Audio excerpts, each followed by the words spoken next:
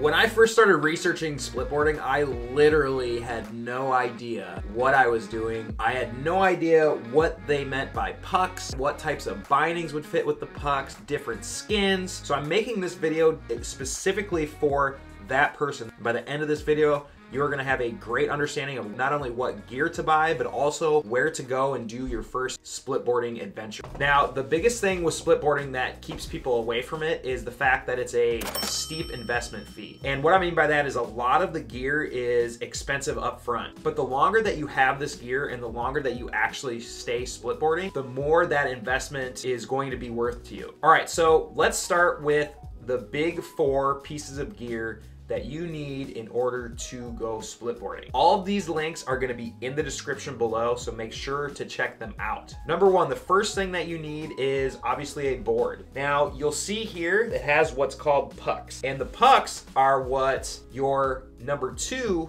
thing that you need is your bindings are going to slide onto.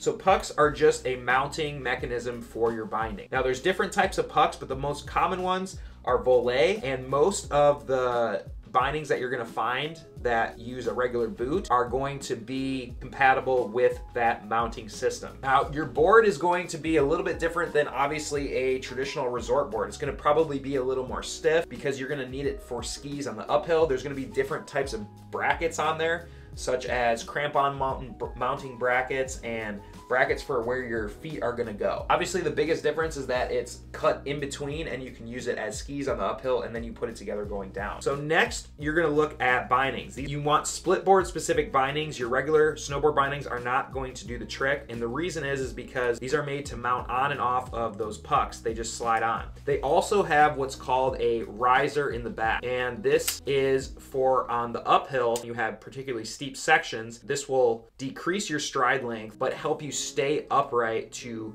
make sure you're actually getting up and keep going up on those hills. The next thing you want is gonna be your boots. When you get into boots, you have kind of a few different options of boots. Your resort boots, there's kind of in between splitboard specific boots, but then there's also what's called hard boots. So you can definitely use your resort boots at first, which is what I did actually my first year, and just make sure that they're very stiff. But because 95% of the time of splitboarding, you're actually going uphill, you're gonna want something that is made to go uphill and maybe kind of sacrifices some of the riding comfortability. What I got this year was called the Jones MTB, and this is a splitboard specific boot. This is kind of between a resort boot and a hard boot setup, but what's really neat about these is that it allows you to get more of your stride length by having a, I don't know what you would even call this, an adjustable heel, so you have a longer stride length. You can also get a hard boot setup. The reason I don't have it yet is because you have to get different bindings, you have to get different boots, obviously, and that's very, very expensive just in and of itself. And so I'll probably be trending that way, but for right now, what I have is good for me. Now, then you're going to need skins. And yeah, I'm probably gonna get a lot of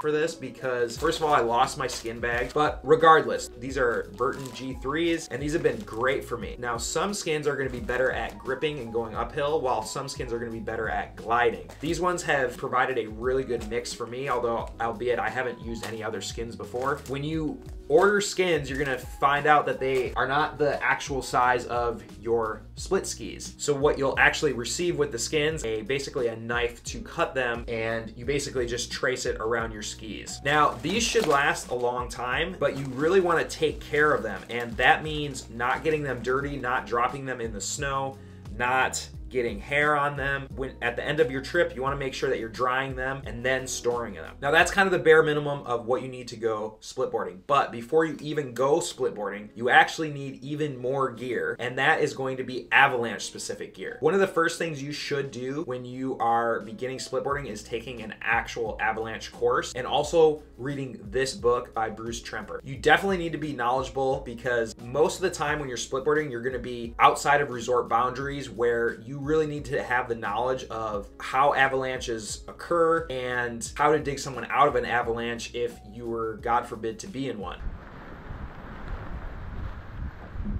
See that?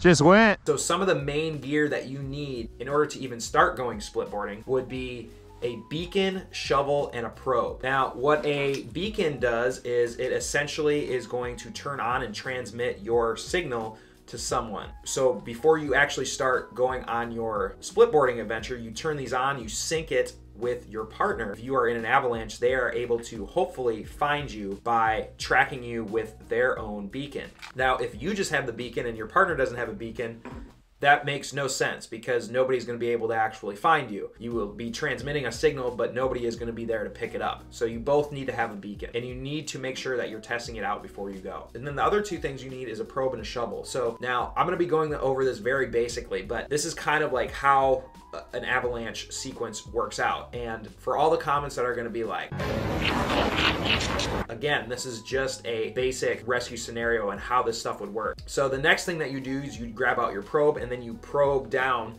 to try and find your partner. And once you hit a strike, then you're going to start digging with your shovel. So all of this is going to fit in your pack. It sounds like a shovel would be big, but they're super small, they're super light. Same with the probe.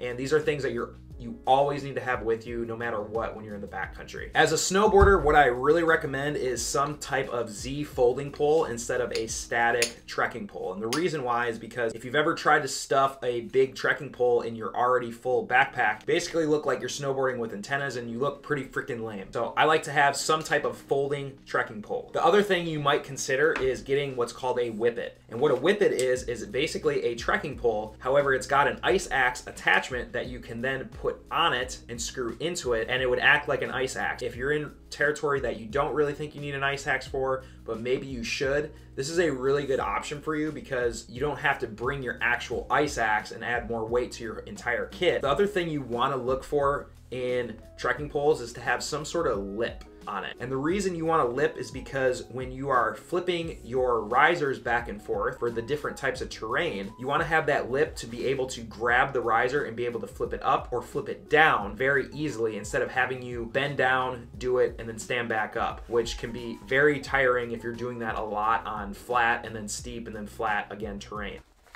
Now I know why I don't ever put these in the bag. Then we have split crampons. These just simply are going to go underneath your bindings, and these are great for when it's icy or if it gets too steep just for your skins to stick. The other thing you want is what's called a volet strap, and these are just amazing little things to have in the backcountry simply because skins can get too wet and they don't stick to your board anymore, so you have to use them to strap the skin back to your board, or you can use them as a makeshift binding. All of these things I've actually had to do before, and volet straps are something that you're always going to see in the backcountry with snowboarders and splitboarders because of just how versatile they are. And then the last thing that I would say with this is you definitely want a helmet. I'm a big helmet proponent, and it's just a no-brainer, literally. Real quick on clothing. If you're a snowboarder, you're primarily really used to riding in a resort. So you're wearing a lot of layers, you're wearing very warm gear. In splitboarding, what I like to do is not wear resort type of gear. And the reason is because you're moving uphill a lot. So when you go to strip your big heavy resort jacket, you try to stuff it in your bag and it's just not packable. You kind of want to think about different types of lighter weight gear. One of the best things that I think for in terms of coats is having some sort of windbreaker, like waterproof shell, like my Patagonia coat that I have. This is great because it has venting, but also gives you a waterproof shell and packs down super easy. Now, the one drawback to wearing a shell like that is the fact that it doesn't have a snow skirt. One of the things we'll talk about a little bit later is actually putting your skins when you're going downhill next to your body to keep them warm so they don't ice up. And if you do this with your coat